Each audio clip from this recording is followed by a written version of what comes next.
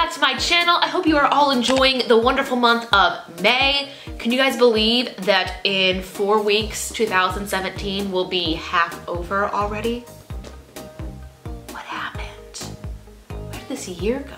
Anyway, today I wanted to share with you guys my quarterly channel review and how much I made on YouTube. You're gonna get an in-depth look at my analytics, which means like my watch time, my views, my likes, dislikes, all that good stuff. If you don't know exactly how to get to your analytics and your creator's homepage, I will show you in this video. But without any further ado, let's compare the month of January to April of 2017 in my YouTube analytics. All right, you guys are now seeing what I see when I type in my YouTube homepage. To get to your Creator Studio and Analytics page from here, what I like to do is click right here on Video Manager. It just shows you a little bit of the behind the scenes of your channel. From here, you will see the Creator Studio. Go ahead and scroll down. You'll see Dashboard, Video Manager, Live Streaming, Community, Channel, Analytics. Go ahead and click your Analytics. Essentially, we're going to be comparing the first 30 days of this year to the most recent 30 days of this year. So once you get to the overview, go ahead and click Comparison. And then you will see 2 areas to leave your calendar. We're gonna change the bottom one to the last 30 days. It shows the last 28 days. Let's change it to the last 30 days. And then let's change the initial calendar. We'll go to January 1st. And then because we did the last 30 days, we'll do the first 30 days. Apply. Everything that you see in blue represents January. Everything you see in orange represents April. So if we scroll down, we'll start with watch time. Go ahead and give it a click. And the best way to read this, they will have charts down below, but I like to just use this graph right, I just use this table. This is a lot easier to read than down here to me. It shows me that my total watch time was just over 8,000 in January and then 111,000 in April. It just shows you comparison of the views and then YouTube Red watch minutes and views, because these are different. These people actually pay to have a YouTube subscription, which makes their views a touch more valuable. So from watch time, let's go back. Let's take a look at average view duration.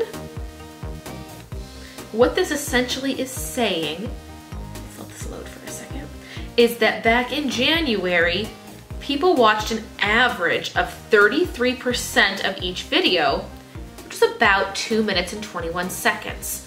Now, they watch about 47% of each video I put up, which on average is about 4 minutes and 54 seconds. If I come down here, I can put my mouse over top of these weeks and it will show me what videos got the most watch time.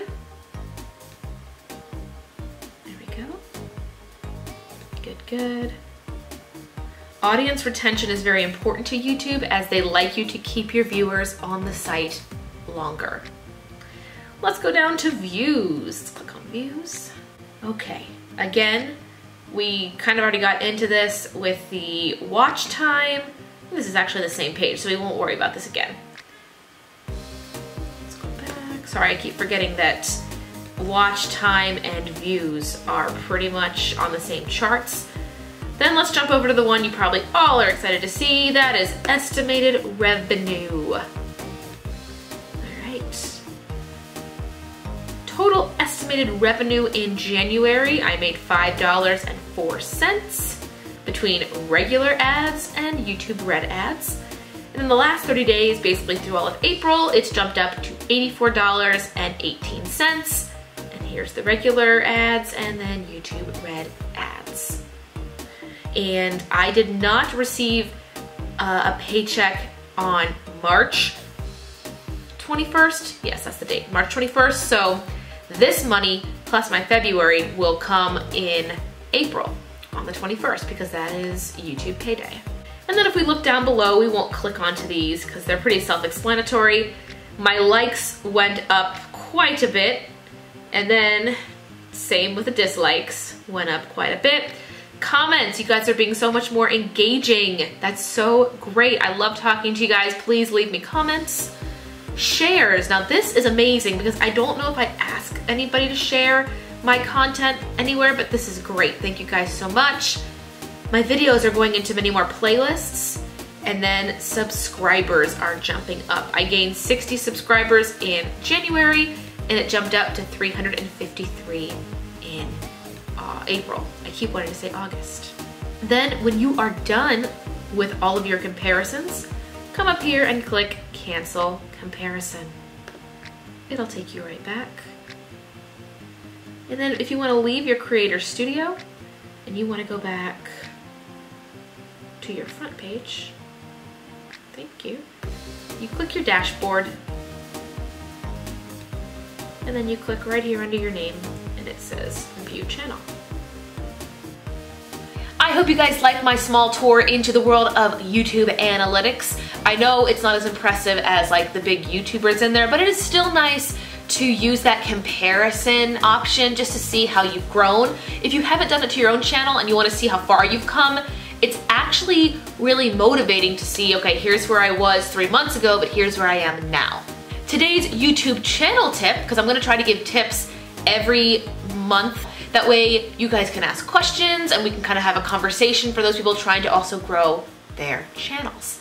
Today's tip is going to be focus on small goals and make these goals not associated with views and subscribers, because the biggest reason I'm seeing people kind of burn out and leave YouTube is they're comparing themselves to these millionaires who have hundreds of thousands of millions of billions of views. They've got so many followers, they're selling merchandise, they're going on tour, they're writing books, they're starring in Netflix shows. If you compare yourself to that, you're going to feel very behind. So I recommend focus more on your quality of content. For example, rather than saying I want 1 million subscribers in the first month, that's adventurous, say I want to make 10 good quality videos. I want my content to be good. I want a good channel banner. I want to set aside 10 minutes every day to write back to all my commenters. Setting those small goals will help you, stay focused and motivated. If you have any questions about how to grow your YouTube channel, please leave them down in the comment section below. The first week of every month, I will kind of dedicate one video to like an update on my channel, and then I will let you guys know what worked for me, what didn't work, kind of like show you the way and maybe keep you guys from making any YouTube mistakes or point you in the directions of things that did work. Anyway, I hope you guys liked this video. Give it a nice thumbs up if you enjoyed taking a look at analytics. And if you have any questions, whether or not they pertain to YouTube or May or anything at all, please leave them down below in the comment section. If you are new to this channel, please click the little red subscription button down below. It'll update you each and every time I upload a video. I am also told to tell you to click on this little bell that is next to the subscribe button, if I could speak. Some people are asking how to get notified when I live stream. I'm going to try to get better at posting it on my Facebook, my Instagram, and I now have a Twitter. I never thought I would have one, but I have one now for you guys. But if you want to be notified on YouTube and you want to make sure you're going to be notified, click the bell, which is down below, also by the subscription button. It'll update you every time I have a video or a live stream. Anyway, that is all for today. Thank you guys so much for watching, and I will see you in the next one.